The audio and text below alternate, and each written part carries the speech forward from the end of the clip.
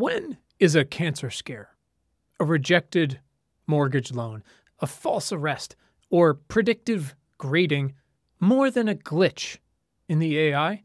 That's today's big question, and my guest is Meredith Broussard.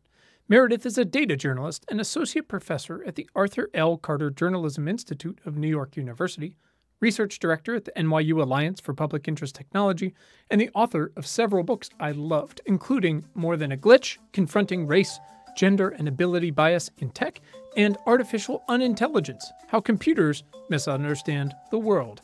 If you have ever gone out into the world, or even just stayed at home and turned on a computer or used the internet in some way to apply for something or literally anything, this one is for you. Welcome to Important, Not Important. My name is Quinn Emmett, and this is Science for People Who Give a Shit. Our mission is to understand and unfuck the future, and our goal is to help you answer the question, what can I do? Meredith, welcome to the show. Thank you so much for having me. It's great to be with you. 100%. So, Meredith, we usually start with one ridiculous question to get things going, and I've asked it almost 200 times, and at some point I keep feeling like I should retire it, but because it's pretty tongue-in-cheek, but at the same time, it's fun, so why not? Meredith, why are you vital to the survival of the species? And I encourage you to be bold and honest. Well, one of the things that I really care about is empowering people around technology. Algorithms are increasingly being used to make decisions on our behalf, and those decisions are often unfair or unjust. Mm-hmm. And you need to know a little bit about algorithms and how AI works in order to push back against those unfair algorithmic decisions. And so one of the things that I do in my work as a data journalist and an algorithmic accountability reporter is I help people to understand the inner workings and outer limits of AI and algorithms so that more people can enter into the conversation and we can hopefully get rid of a lot of the algorithms that are making unfair decisions about people's lives.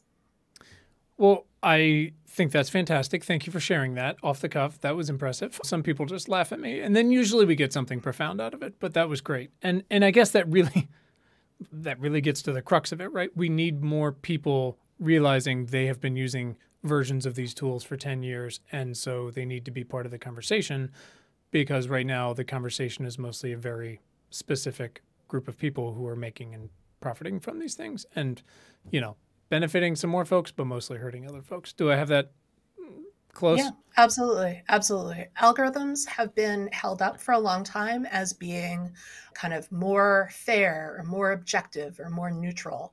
And that is not at all the case. One of the things that Cathy O'Neil, who wrote Weapons of Math Destruction, has often said is that algorithms are opinions embedded in code. So good. Right? So, it sums the whole thing up. Algorithms are just, they're opinions. And so we do not benefit by putting all of our faith into algorithms. The ideal situation is human decision-making coupled with algorithmic decision-making, not one or the other. Sure. I like to, for less so for you, more for me and for our listeners who run the gamut of, young students to wealthy philanthropists to policymakers and bartenders, it doesn't matter. But I find it does help a little bit to set the tone.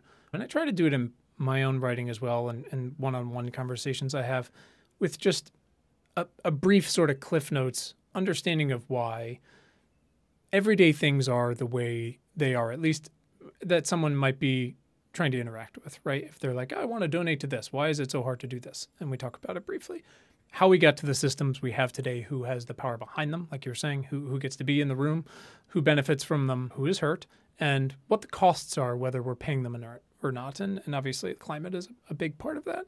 And there was such a great specific example, among a million of them in your most recent book, More Than a Glitch. I wonder if you can talk about what is Y2Gay and why is it such a pain in the ass, but also emblematic of these systems as a whole? Well, so the Y2Gay example is in the chapter of More Than a Glitch where I talk about gender and databases. So one of the things that most people don't realize is that databases that we use today have these 1950s ideas about gender embedded in them, right? So computers came to prominence in the 60s, really, and that's when a lot of the systems that we still use today, got developed, right? So computers used to be these giant machines that would take up multiple rooms, and now they're so small they can fit inside your watch. That's really cool. But the thing is, like, computers still function the same basic way, right? It's still about electricity and gates and binary, and then there's a whole bunch of other stuff running on top of it. So my last book, Artificial Unintelligence, has a whole section about how does the physical reality of a computer work. And then More Than a Glitch is about race, gender, and ability bias in tech. And I started thinking about the way that, again, 1950s ideas about gender get embedded in databases. So when I was taught to make databases back in the 80s and 90s, I was taught to optimize my code for a certain kind of normative aesthetic.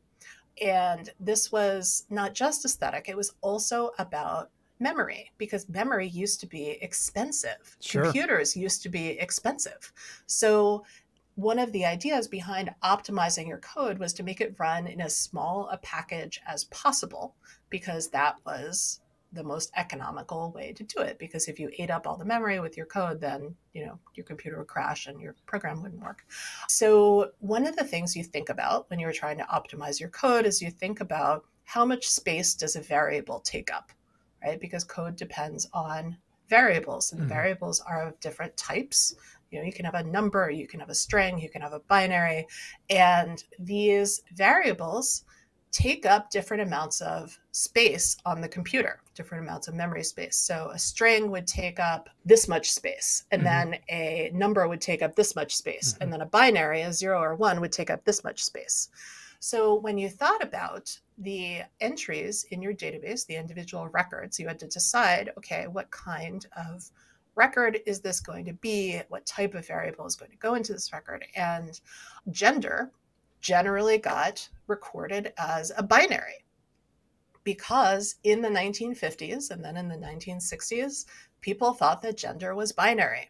Well, now we know that gender is a spectrum. And if you're going to have gender in a database, you're going to need to make it an editable field. But the systems that we're using, the computational systems, again, were designed in the 1960s. So, your bank application is pretty much still running.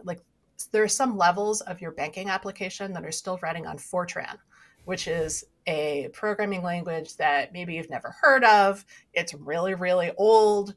Fortran programmers get paid so much money right now because it's such an old language that nobody uses it anymore. But there are still things that have not been rewritten in bank systems, in insurance systems. They're still written in Fortran.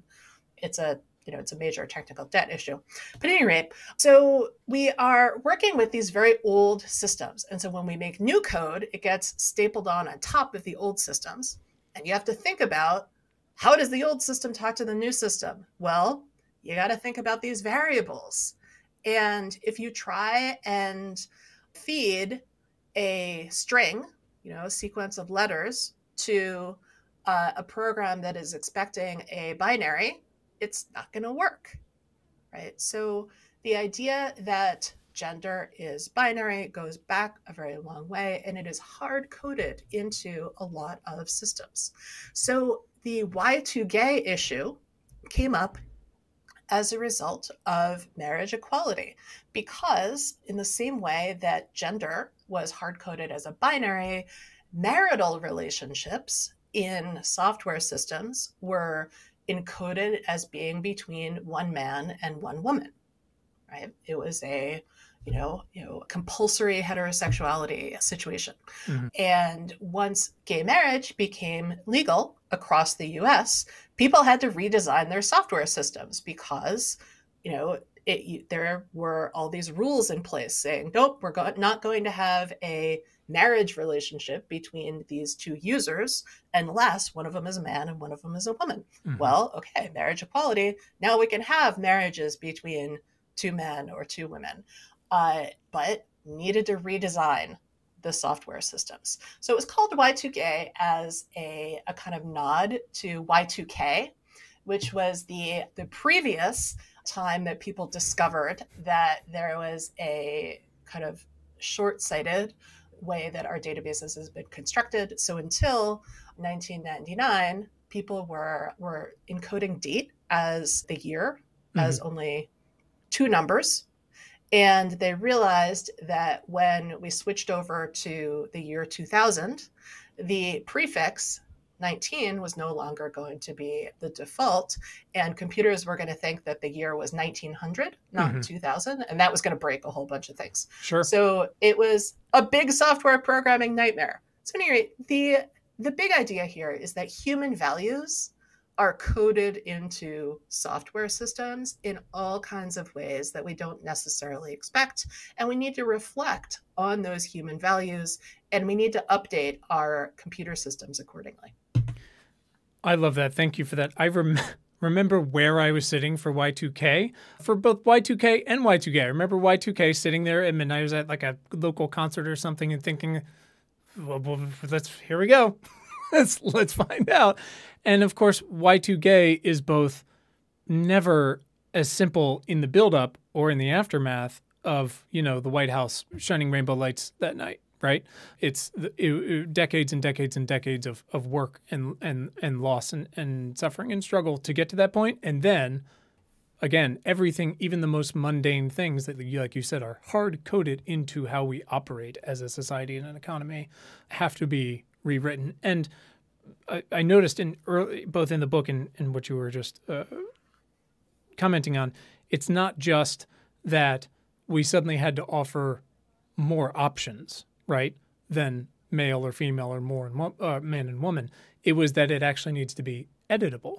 And I mean, I think that's obvious, and you spend some time thinking out in the book, but let's dive right into that about why does it need to be editable, and why is that such a difficult technical challenge as well as a societal challenge in so many places? Obviously, we've got dead naming, we've got any number of just things that are kind of horrific, we've decided, and understandably so on the societal scale and on the ethical scale, but are difficult to change, but we need to do them. So I wonder if you can talk about that version of it, because again, that is a technical challenge, is it not? Interested in this kind of accidentally because I was trying to do something that was not particularly pro-social. So I was trying to ride the train using my husband's rail pass. So we lived in Philadelphia at the time, and you would get this monthly SEPTA pass. SEPTA is the train system, the rail system, and you could get this monthly pass to ride the train an unlimited number of times, but it would have a sticker on it that said M or F. And I wanted to use my husband's train pass, but he said, no, you're probably not going to be able to pass as an M. And I was kind of annoyed by this. And then I wondered, well, all right, I'm annoyed by this, but I should think about what is the experience like for people who are not like me. And so I found out that there was an activist group called Philly Rage, Riders Advocating for Gender Equality, that was trying to eliminate, I know, it's such a great acronym, right? Mm-hmm. They were trying to eliminate the gender stickers on the SEPTA passes. And I thought this was a great idea, but trans and non-binary folks and gender non-conforming folks would have this problem when they went to get their rail passes, where they would face microaggressions because, the person at the SEPTA window would give them a hard time about which sticker they were going to get, or would give them both stickers, and then they had to, get a hard time for the conductor. And it was just this situation that did not need to happen. There was all of this, all of this confusion and all these bad feelings that, like, there was no reason for people to have to go through this particular pain. Sure. Because what are we talking about? We're talking about a totally unnecessary sticker on a train pass. And yes, more people should be riding public transit, period, all the time. Sure, of course. Yes, we need more funding for public transit in general. Of course.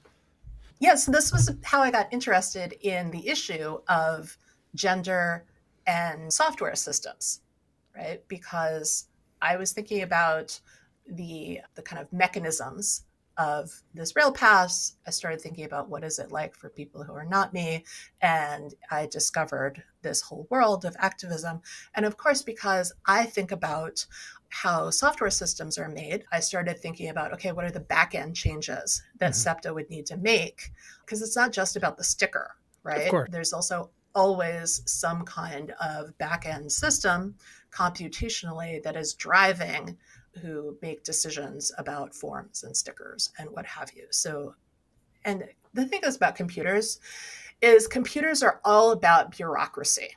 And I'm a data journalist. I find stories and numbers. I use numbers to tell stories. A lot of my stories have to do with bureaucracy and understanding it and understanding kind of technocratic decision making, which is way more interesting than it sounds. It is much more interesting, and we can dive into all that. I wonder, though, if we can laterally and in the same world, you ran into a very similar. You're so good in your books and you're writing about sharing your own personal stories, and you wrote about at the doctor's office having a similar experience, but less about gender and more about racism. Could you explain that? Because again, I imagine same technical issues on the back end on top of all of our societal same kind of ones. issue. One of the things that I did in one of the chapters in More Than a Glitch is I took my own mammograms and I ran them through an open source cancer detection AI in order to write about the state of the art in AI-based cancer detection. So if you were to read the mainstream media, you might have developed the impression that AI-based cancer detection is right around the corner. Sure. Right. And the reality is way more complicated than that. I got interested in this because I was diagnosed with breast cancer a few years ago. I'm totally fine now. I'm really grateful to all of the doctors and the medical professionals who took care of me. But one of the ways that I reacted when I got this news is I got really obsessed about reading everything I could, and especially about reading my entire electronic medical record. And so buried deep down in the electronic medical record, I found this note that said, this scan was read by Dr. So-and-so and also by an AI. I thought, what? Like, what did this AI find? And who wrote this AI? What kind of bias is embedded in it? Oh, yeah. Right? Because all AI has human bias embedded in it. You know, what are the implications for my care? I had a lot of questions, but I kind of didn't pursue it at the time because I had cancer. I was kind of busy. But then once I was in the middle of COVID, recovered, right? Yeah. So I lots got going diagnosed, I had surgery, and then there was COVID, and it was just like a huge nightmare. Yes, disaster on so many levels. So what I did in the middle of all of this, when I was feeling a little better, is I decided to do this experiment. It was a replication experiment with an N of 1, where I was going to take my mammograms, which I knew there was cancer in them. And I was going to run them through this AI in order to write about the state of the art. Well, it turns out that there were a couple of things going on. I was completely wrong about how I imagined that the AI would work, which was really interesting and sort of instructive because many of us have completely wrong ideas about how AI works, right? So I thought that it would take my entire medical record, like my whole chart, all of my tests, all of my notes from all of my doctors, all of my images, the flat images and the videos and the ultrasounds and the mammograms. I thought it would take all of this, process it, and then give me like a diagnosis. Totally wrong. What it does is it takes one flat image, right? Which is kind of it's a semicircle with kind of blobs inside of it. It's kind of X-ray looking. And what it does is it takes this single flat image and draws a circle or a square around an area of concern. And then it gives a score, not a percent chance that something is malignant, but a score between 0 and 1. And the doctor is given this image with the circle or square and the score. Importantly, the radiologist does not have access to this data until after they've entered in their own diagnosis, right? So the process is, you go, you get your mammogram, the mammogram data gets sent to the radiologist, the human radiologist reads it, enters in what they think is going on, and then after they press save, they get this AI image that has a circle or square in it. Sure. Totally different than what I expected. Right. So if you had gotten the idea that AI-based cancer detection is around the corner, like you would be totally justified in that based on mainstream media coverage, but that's also wrong, right? It's not actually around the corner. There are all kinds of issues that have not yet been worked out. One of the issues that most people don't realize is that all AI systems, because AI is just math, right? These are mathematical systems, and the AI is giving you a statistical likelihood that there is something malignant on this image. Well, every AI system is set to have either a higher rate of false positives or a higher rate of false negatives. Right? I thought this was so interesting. It's so fascinating, right? Yeah. And people usually don't think about this. We think about AI as, as being a kind of entity, or we think about the Hollywood stuff around AI, but that's not how it works. It's just math. So this particular math has a setting. Now, a false positive in cancer would mean that the system says, maybe cancer, but there is no cancer. And a false negative would be the system says, nope, no cancer, and there is actually cancer.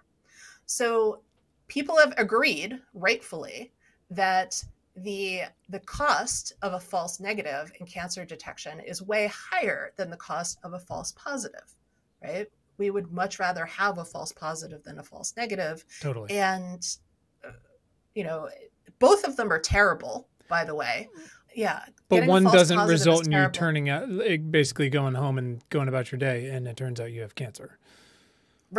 Right. So false negative, you go home, you go about your day, and then eventually, it gets you. Yeah. But a false positive means they're like, oh, well, there might be something here. And then you have to go into the pipeline of additional tests, which I can tell you is a terrible pipeline. And you have several weeks usually of uncertainty and fear and terror. So both situations are really bad. We also have to think at this point about the funding, because there are economic incentives always when we're talking about AI. So let's think about who gets paid when radiologists read films and when AI reads films. So an AI reads a film and nobody gets paid, right? A radiologist reads a film and the hospital gets paid, right? Because the radiologist is a human being, who's a laborer. And so let's think about, okay, well, who's incentivized to have more AI reading films over radiologists reading films? Well, it's not the patients, it's the insurance companies, because the insurance companies are the ones who are paying paying the hospitals for the radiologists to read films. The hospitals certainly are not incentivized, because the hospitals get paid when the radiologists work. Right. And I can say, from the perspective of a cancer patient, I do not want a medical system where you kind of step up and have your test in a machine, and then you get a printout that tells you the result. That's terrible. I want a medical professional who is interpreting the results for me, who's telling me things, who's caring for me, especially when it's a really high stakes decision like cancer. So we really need to think harder about when it's appropriate to use AI. It's not just a matter of can we, but it's a matter of should we. Absolutely, yes, we should use all kinds of mechanisms to try and have earlier detection and better detection. Totally. But the mechanisms that we're using right now are not necessarily going to be our salvation.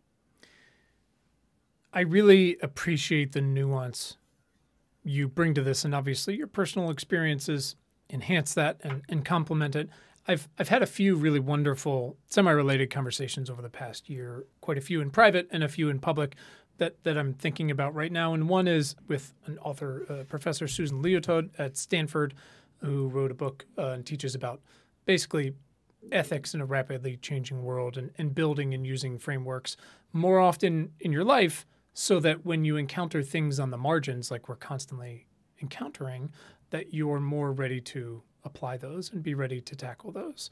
And another one with Professor Emma Pearson at Cornell Tech, I believe, who, as she put it, and I'll probably mangle that, she likes to use new technology like this and machine learning and such to answer old, hard questions. It was a great conversation. So I read most of your work, and obviously we're talking here, and you've given so many wonderful interviews, but I come back to this one part of I think it was MIT, who just in sort of a throwaway line said, despite, or I guess probably because you're a working data scientist and journalist, you spend a lot of time thinking about problems that mathematics can't solve.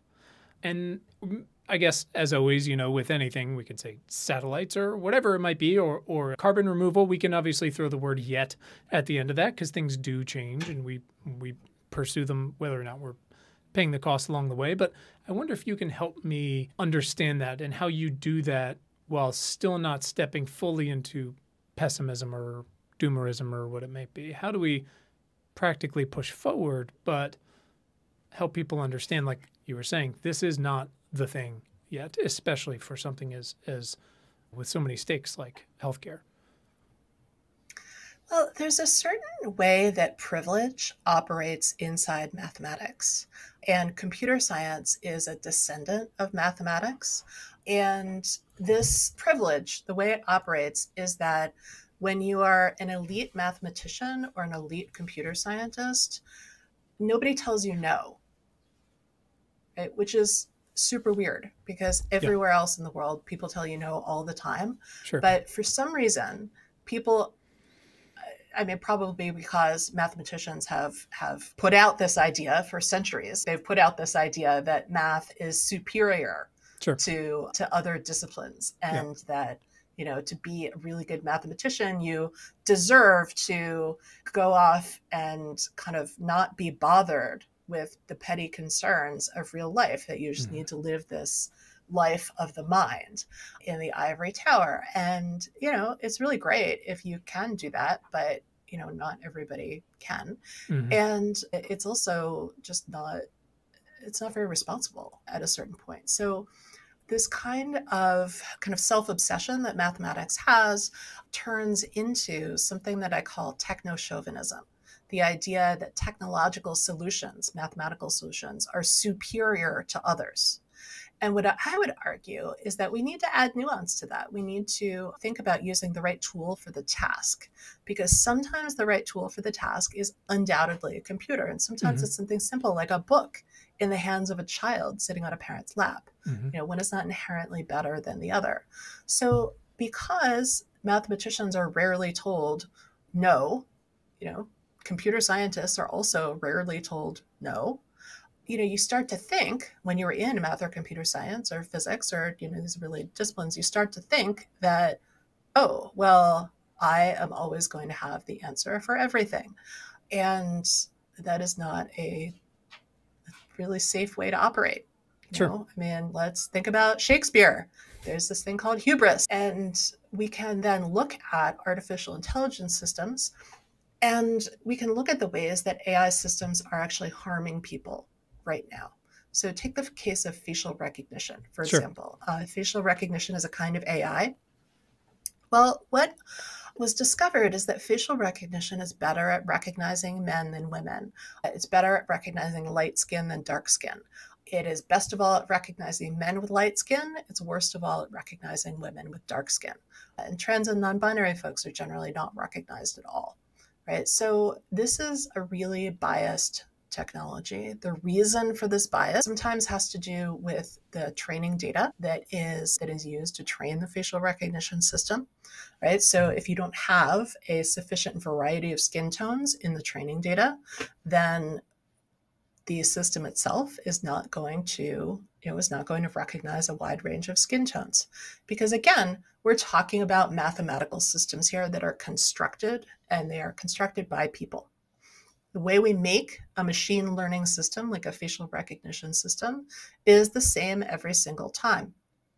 What we do is we take a whole bunch of data, as much data as we can find, and we plunk it into the computer, and we say, computer, make a model. Computer makes a model, The model shows the mathematical patterns in the data. And then we can use that model to do all kinds of cool things, to make predictions or decisions or generate new text or images or audio or video, right? So the facial recognition system is trained on data, that shows human faces, and then it recognizes human faces. And again, the problem can be that it does not recognize a sufficient range of skin tones because of the training data, right? So most people would look at this and say, well, okay, let's just put in, better training data, right? And yes, this would make a facial recognition system more accurate, but this is not going to solve the problem entirely, because then we have to think about the ways that facial recognition is used. So we have low risk and high risk uses of facial recognition. Now, a low risk use of facial recognition is probably something like using facial recognition on my phone to unlock it. Usually doesn't work for me, but it's not really a big deal because I just put in my passcode and, I go on about my day. So I would call that a low risk use. But a high risk use of facial recognition might be police using facial recognition on real-time video surveillance feeds. Because what is that going to do? Well, it's going to misidentify women and people of color more often and is going to get more people caught up in the justice system without cause. Right? So that's going to have extremely negative effects. And I would argue that this is actually a case where we should not be using facial recognition in policing at all. Yeah, I mean, it's easy to say that's one example, but at least these systems that have been sold to police departments and the TSA and things like that, they're catastrophically bad at the job they're supposed to do. Like, we already know that. But even then, ones that aren't, I guess, as publicly evident how bad they are, again, like you said, these systems have been designed and implemented and used at scale for years now. Again, you've got all the pre-crime type stuff everyone's tried to do with facial recognition or, just general policing where they, who's the guy you wrote about him, the fellow who was commissioner of police in both LA and New York that made the whole sort of pre-crime type system and sold it, and it was a catastrophe. One of the ways that this manifested is it actually ended up in Hollywood. So if you have watched The Wire, there's this season where they focus on the police, and there's a system called ComStat. This is for a data nerd like me, I really liked this plot line because you saw the absurdity of predictive policing. Mm-hmm. Right. So the idea behind predictive policing is that we take crime data and put it in the computer and say, okay, computer, predict based on crime patterns in the past, predict where there's going to be crime in the future. Mm-hmm. And it creates this really toxic feedback loop. Sure. Because when you say, all right, where has crime happened in the past? Well, crime data is actually not crime data, it's arrest data. Correct. Right. So crimes like drug crimes, for example, happen in Black and white and every community at about the same rate. It's just that Black and brown communities are over policed and have been for a long, long, long time. And so what the data shows is that, there's a lot of arrests happening in Black and brown communities. When you feed that into the computer says, oh, there's all of these arrests happening here. So we should send more police to the Black and brown communities, which exacerbates the problem. Mm-hmm. And then what happens when you deploy more police? Well, they find more crime. So there's more arrests. So then that gets fed back in and the computer says, oh, need more police. I mean, it's not a beneficial system. No, and it's very easy. Again, they're very different, but you can swap those out. And we've seen this over and over again with mortgages, with other types of loans. Like, why do you think Black people are coded into the system as not having more mortgages in the past? Like, how much, historical research do we need to do on redlining and everything? I don't want you to rehash your entire book, but you obviously talked about the incredible soap dispenser example, which seems so simple on its face and yet is so emblematic of everything else. But there's one that really horrified me. And look, my kids are youngish, though apparently older than I thought at this point, every day. And they did remote school during COVID like everyone else. Incredibly privileged to have internet. Mom and dad could work from home. They had their whatever the little Google laptops that the school gave out were, all of those things. They were very lucky to have all that, which Many children in the US don't, much less internationally. But you told this story about a predictive grading nightmare that I'm truly, I guess, astonished that it was used in practice. I understand everyone was really flailing, scraping the barrel, whatever you want to call it in COVID, to figure out how we do these things that we had taken for granted. And again, provided the baselines for college acceptance and all this stuff for years. They had to figure out to do something. And then everybody ditches the SATs and the ACTs and all this thing, and now it swings back. But I wonder if we can talk a little bit about this predictive grading story, because again, it's emblematic of workers being monitored, students being monitored, all of these different things that once there is this type of strike on your record, again, like with the recidivism algorithms and mortgages, it's very difficult to make those go away just because facial recognition gets somebody wrong, usually a black man. I mean, you told a bunch of stories about that in there, and we've heard many of them, and he might be released a few hours or a few days later. That's still on his record in some way. And this predictive grading thing was so terrifying to me. Could you talk a little bit about how that happened and why? And I don't even know. I was like, we have to talk about this. It's so upsetting. It's totally horrifying, isn't it? It's your kids. I mean, yeah, exactly. I'm a professor. I give students grades. I think a lot about grading. I think a lot about what is my duty of care as a professor. And this particular episode seemed to violate everything that I believe about education. So what happened is during the pandemic, the International Baccalaureate Organization, which is this organization that awards a very prestigious secondary school diploma, decided that they were not going to be able to administer in-person IB exams. And totally get it, right? Totally appropriate, totally because no, we were not putting children in rooms with each other at that point, sure. Right? So instead, because they couldn't administer the in-person exams, they decided they were going to use an algorithm to assign imaginary grades to real students, right?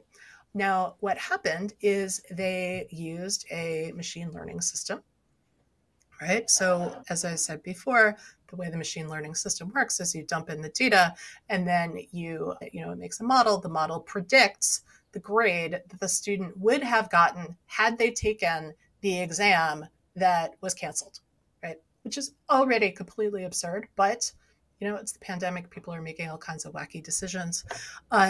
But it ran into a particular characteristic of education statistics, which, if you've studied education statistics, you know that the way that it shakes out in the US is that students from wealthy schools tend to do well, and students from poor schools tend to do poorly, right? And, well, let's think about race and class. Who's at the wealthier schools? Well, it's white students. Who's at the poorer schools? It's black and brown students. So the machine goes in and looks at all of this data and assigns grades. What it did was it assigned a prediction of a failing grade to students who went to poorer schools and a prediction of passing grades to students who went to wealthier schools. And, well, then that broke down around race and class lines. And so I wrote about the case of a young woman named Isabel Castañeda, who was a straight A student, a heritage Spanish speaker, and her teachers had predicted that she was going to, pass with flying colors, get great grades on all of her IB exams. And the algorithm predicted that she was going to fail her Spanish exam, right? Which is completely absurd. So it just illustrates one of the big points that I'm trying to make in the book, which is that machines do not always make good decisions, and we really need to be cautious about turning over decision-making to machines. And if you are going to have a machine make a decision, one of the things that you need is a mechanism for redress, right? Mm-hmm. You need to design a process for when the machine goes wrong and does something wrong, and you need to, have a human being who's empowered to go in and make a different decision and change the outcome and update all of the records, which, by the way, is an expensive and time-consuming process. Totally. And you might actually be better off not firing the person who made the decision in the first place and replacing them with a computer, because then you're just going to have to hire a person to clean up after the computer makes a mess. Yeah, it's a hard, obviously, any of these conditions are a nightmare. Anyone being arrested, being denied a mortgage or insurance or a loan or whatever it might be, it's so easy to go down both broadly and be like, we should never use it. And on the other hand, go down rabbit holes on each of these and think of the implications that come from these things. Again, like just the number of Black men in prison and what has that done to not just their personal lives and their ability to vote and get loans, but also to redistricting. I mean, the whole thing. Like we can do it all day. The kids thing always, whether it's healthcare, Medicaid, education, whatever it might be. My kids were part of the LA school system for a while, and they were very lucky to go to one of the few very good public elementary schools where the teachers and administration did everything they possibly could to make this a nourishing and a fruitful experience for these kids. But under no, I mean, I got as engaged as someone can be for a school system that's, depending on how many kids are actually going to school, 500 to 600,000 students. It's a behemoth. And,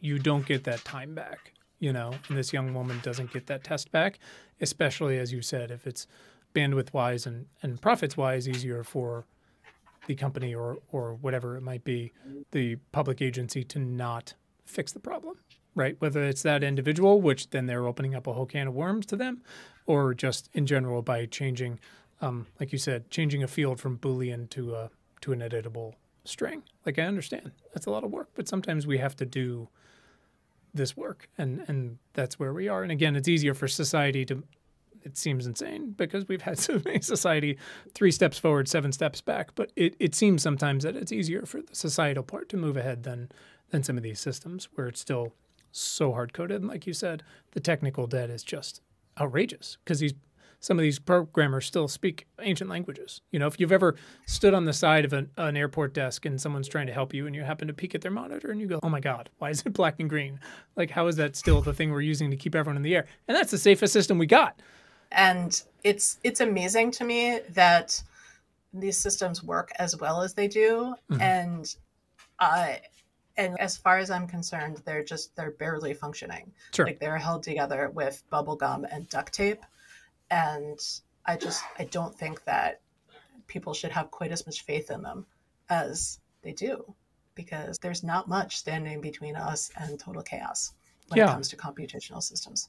And again, I appreciate even despite that, how you work so hard to not go all the way to doomerism on these things, to Luddite, because again, they're incredible examples of these things changing the world. The ability for the scientists in whenever they did it, was it January or February 2020 when they uploaded the genetics of SARS-CoV-2 to the internet within a day or something. You're like, tell that to our grandparents, explain that one. Good luck.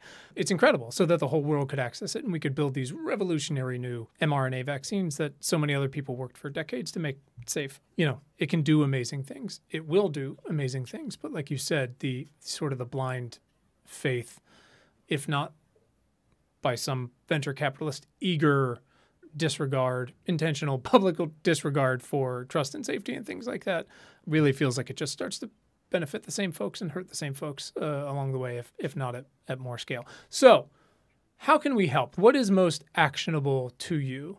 Where can people get most educated on these things? Where can they, whatever their skills or vocation, volunteer or donate or participate in some way? Where can we actually start to make some progress on these things? Is it internally at their own work? Is it in other places? I'm super curious because, again, you seem keen on not just, hey, this isn't ready yet, but also saying, but these are the things we need to do. I mean, you spent the whole last chapter of the book that way.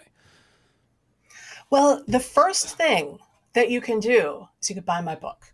Yeah, that great. is the most important moral of the story. Step. Yes. So Artificial Unintelligence, How Computers Misunderstand the World was my previous book.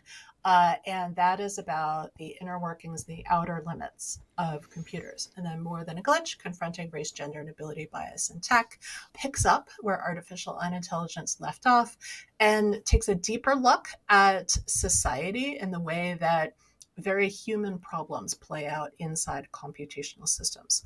And both books end on a high note because, it's kind of a lot to deal with. I look at the technical realities of modern computer systems. I look at some of the disasters that have happened, and I talk about how can we learn from these disasters, but I also talk about, okay, what can we do differently? So it starts with empowering ourselves, learning a little bit more about technology so that we can push back when algorithmic decisions are unjust or unfair. Also, we need some action on the policy front. We need better data privacy laws. We need better tech policy overall. There have been some really great strides made in Washington around this. I point people to the blueprint for an AI Bill of Rights, which came out of the Biden White House Office of Science and Technology Policy. President Biden's executive order on AI that came out recently is also a really great leap forward. And we've seen some motion in many US government departments toward wrangling AI a little bit better. So at NIST, we have the AI risk management framework. The GAO has done an algorithmic audit and put out some guidelines for using algorithms in government contexts. So these are pretty impressive leaps forward. We still have a ways to go, though. So there's legislation like the Algorithmic Accountability Act that has not been passed, but ideally will be in the future. So it's about individual and collective action. It starts with learning more, and then it's about making different decisions than we have in the past. Yeah, it all sounds so easy when you put it that way. What other books do you recommend? Weapons of Math Destruction? Anyone else? Or, it's 2024, YouTube videos, anything that you really feel will help people get up to speed on this? So I designed the bibliography of both of my most recent books as reading lists. So I would go through the bibliographies. Great. Ones that I usually point people to are Weapons of Math Destruction, as you said, Safia Noble's book, Algorithms of Oppression. Virginia Eubanks has a book. So Ruha Benjamin's book, Race After Technology, Charlton McElwain's Black Software.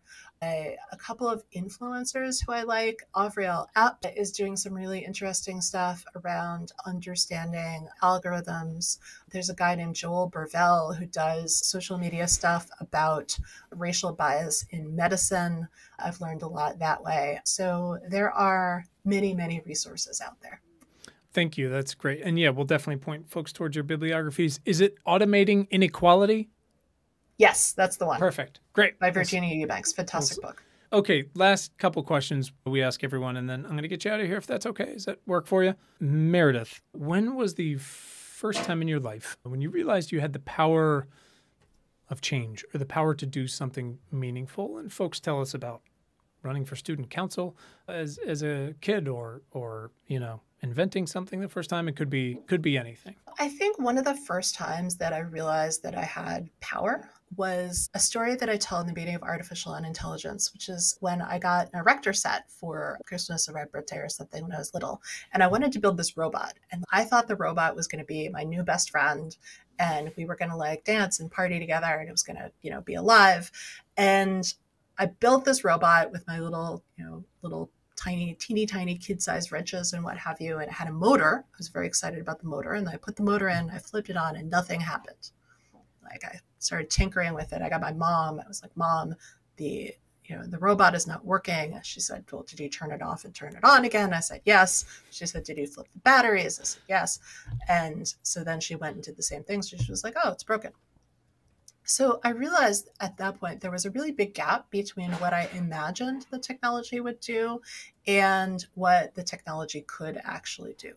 And so I've gone back to this moment many times over the years, and I use it as a way of thinking through what the technology can and can't do, and as a way of thinking about the power that humans have, when they're assisted by tools like motors and little kid-sized metal wrenches, but also the limit to that, the fact that that power is not unlimited.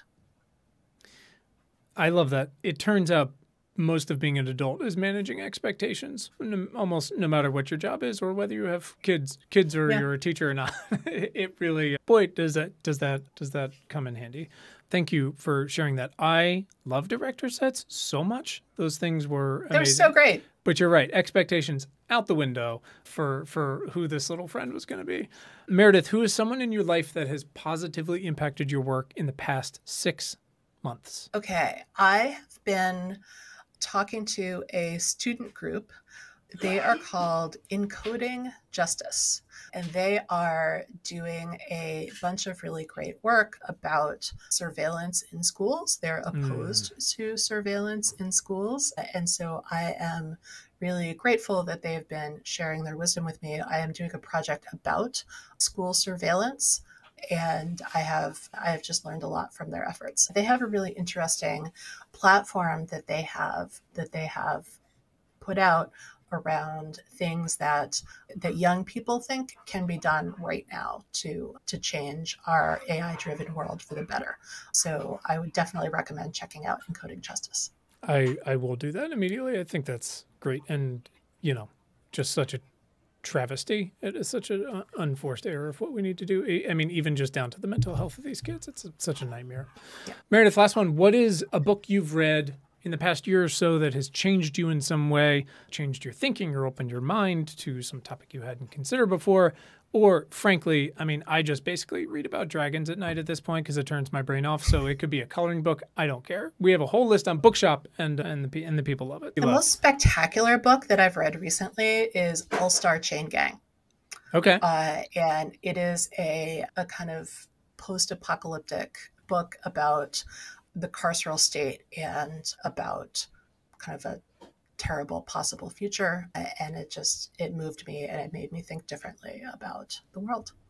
I love that. Thank you for sharing that. I'm so impressed you can remember the last book you read. I mean, it truly goes like right through me. If I don't write it down, it didn't happen. Meredith, where can our listeners and readers and such follow you and your team's work?